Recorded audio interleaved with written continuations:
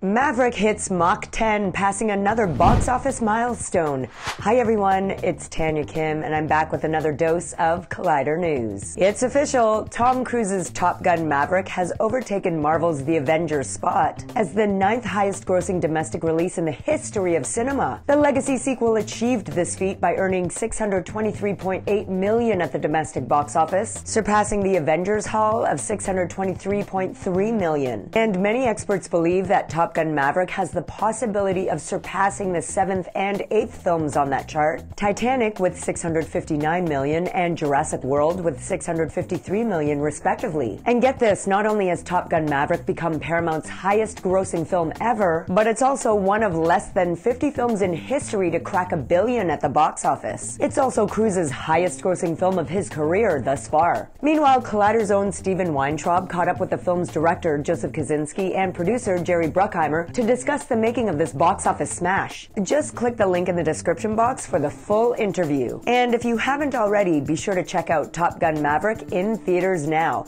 And for more of your movie and TV news, trailers, and reviews, stay locked on Collider.com. I'm Tanya Kim. We'll catch you next time.